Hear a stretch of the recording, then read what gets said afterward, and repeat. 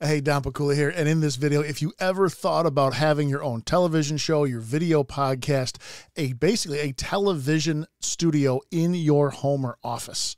So you become a multimedia company, getting your ideas, your products, your solutions out to a wider audience, but not having to spend the $50,000, $100,000, or even hundreds of thousands of dollars to put your own studio together or rent one.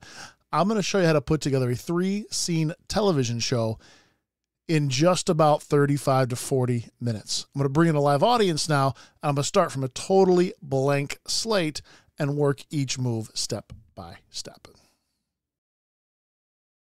So Helder, what they're going to be able to do when they watch this video is they're going to be able to put together in OBS the 3 scenes that they need to have in order to have their television show. And right now, you're joining me on Zoom. And what they see and you don't see it, but you'll see in a moment, there is a simulated audience over here to my left, and that is going to represent our Zoom window.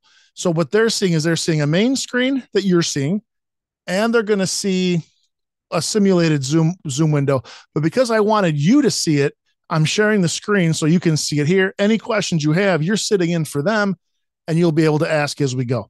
Now, podcast, television show, interviews, panels, workshops, these 3 scenes are critical for all of that stuff. And it's really the foundation of starting to get your message out there on YouTube, on TikTok, in Facebook, and then even multiple channels at once, utilizing StreamYard, Restream. You've heard all those channels. So what I'm going to do is I'm going to start with a brand new scene collection. And what this means is that this is going to be called our TV show. And I'm going to basically reset everything. So Helder, you can still hear me, right? Thumbs up. Yeah, you can still hear me.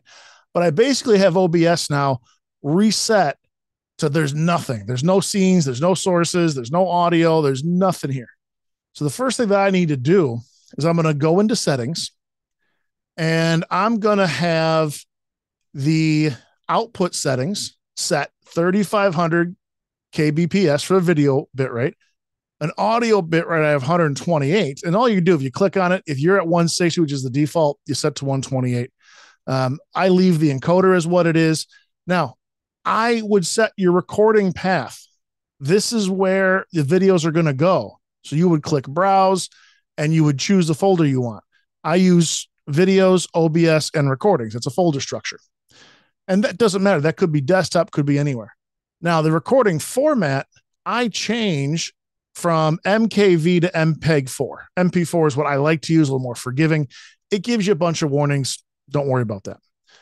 The next one I want to look at is in our video tab. I'm right now set up to do 720.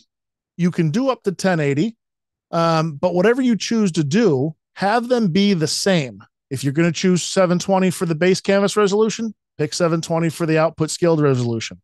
If they're different, your computer's going to have to work and do that configuration for you, and it's going to be tough. I'm also at 30 frames per second, and part of the reason I do 720, Helder, is it doesn't really matter for me. I don't need the 1080. Zoom is just now accepting 1080, so there are options where I am upgrading to 1080, but the file size is so much bigger at 1080 than it is at 720. And especially try to go up to 4K and 6K. I mean, all of a sudden you got files that are so huge, you have to condense them to use them anyway. So I find that 720 and 30 frames per second is a very, very high quality production. 1080 at 60 frames per second would be better. You better have a good computer to attempt that, and the space to store all this stuff. And that's all I worry about in the settings field. So I'm going to hit OK. And now I have this blank screen here. And in the blank screen, I can add any element I want. You'll notice, Helder, a folder here that I have a couple of videos and I got a couple logos and just some things that I'm going to add to my show. And I'll go through each one as I go through it. Now, Helder, you also have access to everything here where you'll be able to design your own as well. So the first thing I'm going to do in my scenes, I'm going to right click on the scene and I'm going to rename it. I'm going to call it intro. This will be the introduction to my show. Now, what I want to have in here is I want to have first a source. So hit the plus sign in source, and I'm going to add a camera, my camera. So a video capture device. and I'm going to name it. I happen to be on the Insta360 link. Love that camera. That's what I'm on. But if yours right now is a Logitech, or maybe it's a Brio, or maybe whatever it is, I just type something I'm going to know. And this window comes up here, and I'm actually going to select, these are all the cameras attached to this particular computer. I'm going to pick the Instalink. And now you're going to notice two things. One, I'm upside down and I'm on a really crappy background. And off to the side here, you see like a phone sticking out. Okay. That's how I'm getting the multi-screen angle for this. So what I'm going to do first is I don't need to really change anything here because it popped up. Now, if your camera didn't pop up here, or if it's not here, that means maybe Zoom's using it, maybe another application's using it, or it's not plugged in right, or a big one held there. If it's plugged into a hub with a bunch of other stuff, sometimes that amount of data doesn't come through those hubs. So as long as you see your camera, you're good to go. I'm going to scroll down to where it says device default on the resolution. And you can leave this here, but I find when you do device default, every time you go to use your camera, it seems like it's in a different spot. So I like to go to custom, and I like to actually set the resolution. Now, I'm going to set the resolution to match the base canvas. So if you were doing 1080, you'd pick 1080. This camera can do up to 4K, but I'm going to pick 720 to match my base canvas resolution. And then I'm going to hit OK. So you see now, other than being upside down, and the reason, by the way, I'm upside down, hell, you'll see this when you watch this recording. Notice how this camera comes down and actually hangs on top of the monitor, but it's kind of like right in the middle of the monitor. And the reason it's in the middle of the monitor is because when I have a PowerPoint presentation, a slideshow, or if I'm just interviewing somebody one-on-one like I have Helder here, if I put him right behind my camera, I can look at my camera and it looks like I'm looking at him. But unfortunately, it also has me presented upside down, which is no big deal in OBS, because if I right-click on my source, and you'll notice my source is outlined in red, it's also here. If I right-click on it, I can go to transform, which is right about the middle of all these options, and I'm going to rotate it 180 degrees. And boom, just like that, now I'm upside right. Now, I want to get rid of the green. I got the green screen, which, by the way, is all wrinkled and there's shadows on it. Doesn't need to be perfect. And I got a green cover on my chair. And I actually I want to get rid of this foam that you see. So all I'm going to do, if this represented the edge of your green screen or something that wasn't covered in green, I could literally push and hold the Alt key. And as I do that, I can get rid and crop it out. Now, look, the default background, remember, is black. If I turn this off, that's the default background. So now I want to get rid of the green. And I'm going to do that by adding a filter. The filter I'm going to add, when I click on the only source I have, my camera, I have the settings wheel, and I got this box that looks like a shaded box. That's called a filter box. I click on the filter box, and I can add audio filters, which I don't need to do. I need an effect filter. And the effect filter, hit the plus sign, and I'm going to go up to chroma key. Chroma key is a fancy way of saying get rid of the green. So when I say okay on that, I now get this screen, and I'm going to slide it over so I can see the settings and I can see the end result. And you'll notice right now the default isn't terrible, but it also leaves a lot of this gray, and I'm outlined in green. And let me go through and show you some of the differences here. The two main ones that do most of the work here are similarity and smoothness. So on similarity, if I bring it all the way down, I don't take anything out, right? There's no green removed. If I go all the way up, it takes out everything. So I'm trying to find the right balance, and the right balance is going to be somewhere between 350 to 500. Right. So right now that's too much. See, I'm almost starting to disappear at 500. Here's 350. Well, that's not enough because there's still green. So for me, I'm going to pick right about till I see the green stuff or the background go away. That's 439. I could also do it by piece. So now there's 431. I see a little bit here. So I'm going to bring it back up to about 440. That's good. Now, the other one that I can play with is the smoothness. Similarity does the heavy lifting. Smoothness is like the fine tune. If I go up on smoothness, I almost disappear. If I take it all away, you see I still have some. So I bring it up just till I like my edge. And I'm looking at the edge of myself right here on the screen. And that's actually not bad. I will know more when I put a background behind me. Now, if you saw a little bit of green, see how I have a little bit of green up in my hair? Maybe a little bit, not much, but a little bit. The key color spill reduction means how much of this green is still on you. And if I go all the way up on key color, I go black and white. See, now I have no color whatsoever, which actually could be kind of cool for a show. But if I go to nothing, there's a little bit of green. So I just bring this up just enough until the green goes away, but I still see plenty of color in my skin tone, in my shirt, whatever I have. And for me, looks like about 70 or 80 looks pretty good. So with this Helder, I'm going to now hit close and my background is removed. Now it's just me on the screen. Next thing I want to add is going to be a background. And I have it right here in a folder where I have all of my sources I'm going to need. And I've made this background as just an image. In fact, I click on it, you'll see it's an image. It's a little bit blurry on purpose. And when you're on a high resolution camera, you will be in crystal clear HD. The background will be a little fuzzy. So because I'm not on a $3,000 camera, I'm on a $300 camera. And by the way, this is after testing probably $20,000 worth of webcams. This camera, this Instalink 360 is beautiful. Absolutely love it. But what I'm going to find is I'm going to need to have a slightly fuzzy background to make it look realistic. So I'm going to grab the background now, drag it and drop it onto my screen. And you'll notice the only thing that I don't like about it is it blocked me out, took me out of the picture. Well, this source box now has two sources, has my camera, has my image. My image is on top. This works as layers. What's on top is in front. What's on the bottom is behind. So I need to bring the studio image behind underneath the Instalink and it falls back into place. And I actually tell you what, I don't think we did too bad on the edge. Could I fine tune it a little bit? Sure. But I think I'm good with that. I'm going to leave it about like that. That's pretty good. So this is basically the baseline of the intro scene. You're going to be the host. Now, I also am going to add an intro video here. And you see, I have this thing called intro podcast. It's a video. You can tell because it's got these little video lines on it. I'm going to drag that on here the same way I dragged the image on here. Only difference is I'm going to hit pause right away. And there's two things in this video I need to do.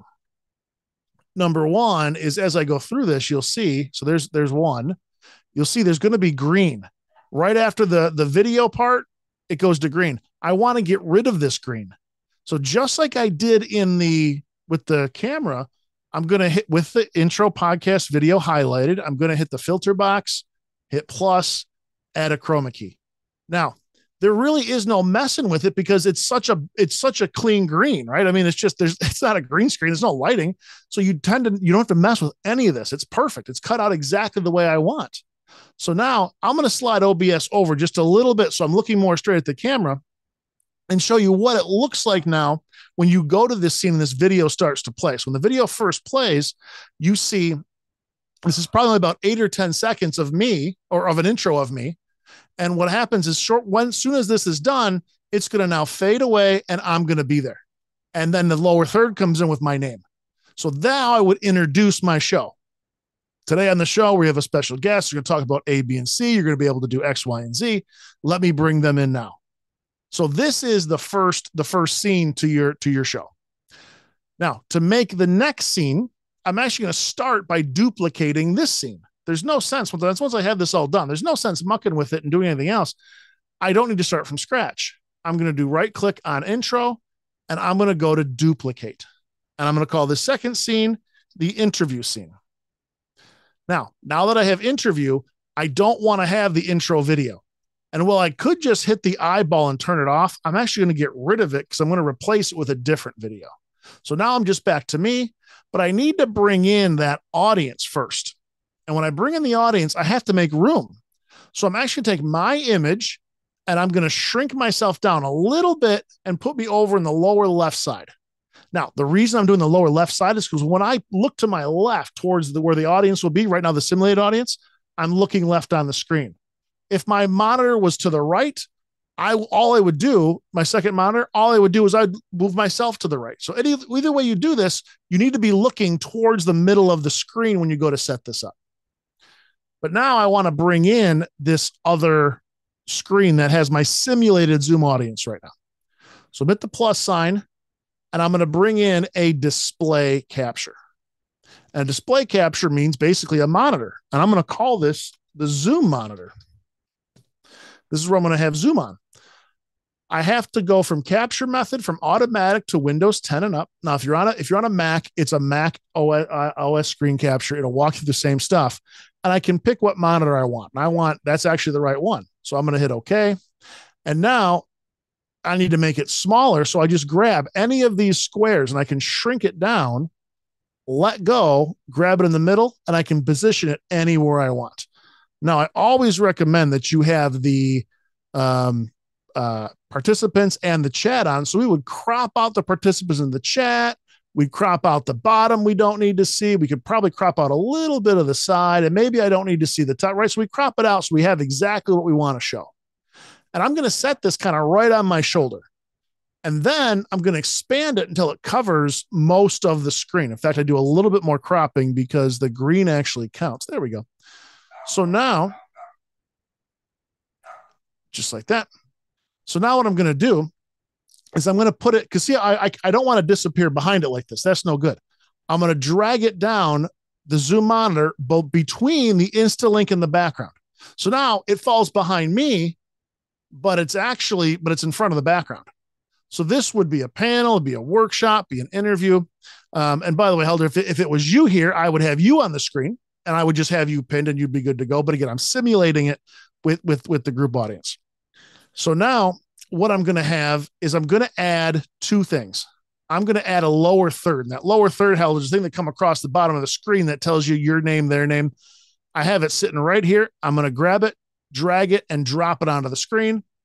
I need to shrink it down because it's a bigger production. So I grab the upper left, shrink it down, let it go, then I can drag it back.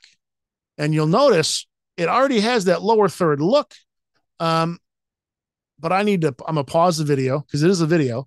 I'm going to add the same filter as before in the effect filter, add the chroma key and hit OK.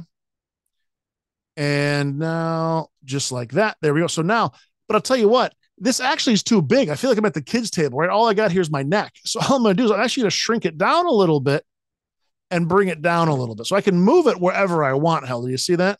So it sits neatly right here. Now, because I don't know one day whether I'm going to interview you, I'm going to interview someone else next week or tomorrow, I want it really easy to change the names. So to make it easy to change the names, I'm going to add text right here. I hit the plus sign in the sources, I add text. And I'm going to call this guest name. And what I'm going to be able to do with this source now is type in here. First, I'm going to type my own name. And then Helder, I'm going to put your name in here.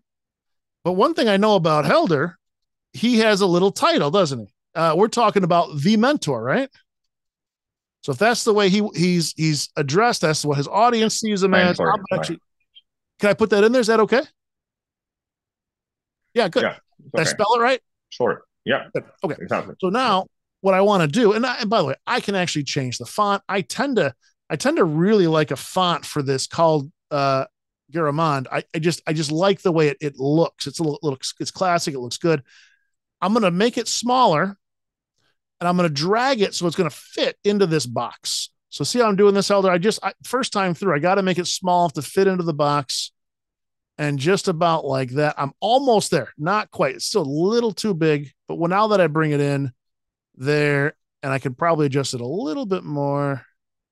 There we go. Nope, a little bit smaller. There we go. And if I really want to make it fine tuned, you see these lines on here, Helder? It says 50, 364. That's measuring the pixels from each side. So I can actually hit my right arrow and move it pixel by pixel. If I could also change the color if I wanted to. So if I wanted to make it red, I could make it red. Whatever I want to do, I can do. In fact, I'm going to probably put it back to white because it'll probably be, let's see how black looks. See if that's a good color. So here you're taking into account your branding color. That actually doesn't look bad right there. Now, Helder, next week, when it's not you, all I have to do is type someone else's name here, and they're the one I'm going to interview. So that's the only reset I have to do. Everything else is good to go. But what's going to happen, Helder, is this video is playing, and at the end of the 4 minutes, it's going to go away. And we think most interviews, they don't need to be 45 minutes or an hour, but they're typically longer than 4 minutes, right? So I have to go into properties with that video selected, right? The video background. And all I got to do is click on loop. See how I check loop? Now, after 4.5 minutes, it's going to disappear. and then come back. So let me move this video ahead and show you what that's going to look like. So that's 15. I'll put play. So there, it's got about 10 seconds left. And what's going to happen is, not to be distracting, but just to give it a little bit of a reset and a little bit of some movement every 5 minutes or so, it's going to go away right now. And then it's going to come back. That's it. It's just a tiny little bit of movement. So just enough to keep some interest. You could use a picture here, but I like having that little bit of movement for it, and we're good to go. Now, Helder, I think I've shown you how to do this. But this here, I'm going to open this up, this video. This is actually a video of a animated logo. And I want to bring the animated logo in onto my screen. So what I'm going to do, I'm going to close the video out of here. I'll bring the audience back up so that they're here with us. But what I'm going to do is I'm going to bring this animated logo onto the screen as well. I'm going to drop it on the screen. Again, it's huge. I shrink it down to about the size I want. It is a video, so I do have to go back to before it ends here. I got to pause it, click on properties, click loop. I want it to go over and over and over and over, right? That's loop. And I need to do the same thing with the background on it. So click on it, filter, effect filter, add the chroma key. Background's gone. All I have left is this. I make it a little bit smaller, and I can drag it right into this empty area above me. So I just kind of position it right there. So now my show has branding. It has a background. It has, there it is. It disappears, and then it'll come back. So there it goes, disappear. And now it works its way back in. And this comes in from the side. That's a satellite for me. Helder, I'll make sure. And you have this in your download, this download for this logo template. But that's a separate, probably a separate video that I'll make for everybody else. But you and I will be going through that anyway. So now I have my interview scene, and I would interview as long as I need. I'd be interviewing the people, going back and forth, having a conversation. There is another angle that I need to add on here, and that is the outro. What do you do when you're done, right? What do you do when you're done with the show? So I'm going to duplicate this interview scene, and I'm going to call this outro. And there's two things I'm going to do here. Number one, there's the outro. Everything's copied so it looks the same. But what I'm going to do is I'm going to take the lower third here. I'm going to get rid of that. I don't need that anymore. And I'm going to get rid of our names. We don't need our names anymore. I'll delete that. And now what I'm going to add is I have an outro video here that's designed for me to get people to want to join and be a guest, right? So the idea here is they end the podcast. I want anyone interested in being a guest to reach out to me and email me. Now, you could put anything you want in this video. This could be go to my website, apply. Just be careful with how harsh and how direct you go on what your call to action is here. So I'm going to grab the outro video and drop it in here. Again, it's also huge. So I'm going to shrink it down and bring it back and stretch it just across to here. And I'll probably shrink it down a little bit, maybe about like that. I'm going to pause the video, click on the filters, and add the chroma key. So it goes away as well. There's the chroma key. And so now the only problem is it's tough to read. And keep in mind, this is only about a 15-second video, but it's designed to be after the show. Like, the idea is that the lights turned off, the show's over. Me and my guest are sitting here probably talking, but I need to like mute myself. I need to turn myself down so you can actually read and see the letters that are here in the video. So in sources, I hit the plus sign, and I'm going to add a color source about a quarter of the way down. And the color source, I'm going to call it a fade out. And I'm going to make it a black. So I just pick the colors, select black, hit OK. And now it's also huge. And that's okay. I just need to make it the full screen. And I need to drop it in between probably the outro and everything else. So now you see how the outro stands out. Like, now the outro like really stands out. And my fade needs to be a little bit bigger.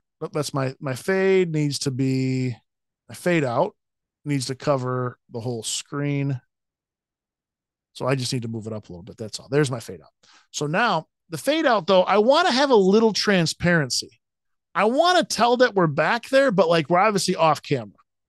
So I'm going to hit the same effect filter on just the black, hit the plus sign, and click on color correction. Now, under color correction, it's going to give me an option here to play with the opacity. And the opacity, if I bring it down, makes it transparent. See, all the way transparent, but I want it about like this. So you can obviously tell that the show is still going on, but you can read the words really well. And all this would be held, if this was you and I here, this would be you and I talking as we wrap up the show. We wouldn't actually be talking. We would just act like we'd be talking. So we don't really need to record our voice. But then I'm going to hit close on this. And let me show you how this looks when this video plays. So this video plays and then we're faded out. So we're going to have the interview scene. Helder, it was great to talk to you. Thank you very much. Look forward to learning from reading your book, the one you have launching out, looking for whatever your wrap up is. And then we hit the outro out. It looks like we're talking, but we're no longer talking. And this comes up. If you'd like to be a guest on Powerful Connections, that's the name of your show. Email don@donpikula.com. And this goes for another 10 seconds. And then the show's completely over. Make sense? So that's the basic setup. Now, the only other things that we may want to play with here, we could play with the with music as long as it's license free. There's a couple of things that we could do. But Helder, I wanted to show every move here of these three main pieces. And you've already invested in an upcoming workshop of mine where you have access to it already, but you're going to be in it as a VIP. And this is where this is what we put together when we do the workshop here. Every month we're doing this 3-day challenge where we go into detail on what we just did so you can design your intro, your outro, your lower third, the name of your show, who you interview. But we also need to make sure that makes sense in terms of, is that going to be something that can monetize? Is it going to be something that you have multiple streams of revenue, like sponsorship, like commercials, like advertising, all the ways the media makes money? Not only do you need to get yourself out there, your products, your solutions, your services, but also need to get you out there in a monetizing stance from your show. Early on, Helder, it's about borrowing other people's audiences, right? Let's be honest. It's about getting you exposed to as many people as possible. In order to be on those podcasts with tens of thousands or hundreds of thousands of followers, they need to see that you know what you're doing. They need to see you as the host of a show and someone who gets interviewed on shows. What a great way to do this. You take snippets, highlights, we show you how to put it together, and then we generate those multiple streams of revenue so that you are all set to go. So this is going on every month. I'll put the link to that in this video as they see it. Helder, I want to thank you for being on here. Again, you're already someone who's positioned to join VIP. We've been working on a few things, but I think this is something you're excited about because you think it'll make a difference to getting your message out there as well, right? Yeah, I'm very excited, Don. Thank you so much. Like, this makes all the sense, and I really, really need that. I needed that. Yeah. Cool. Just to try to fine tune, and it really works. Yeah. Love it. So Helder, thanks for joining me on this. Really appreciate you having you here. Now, I'm going to end the video here. This recording.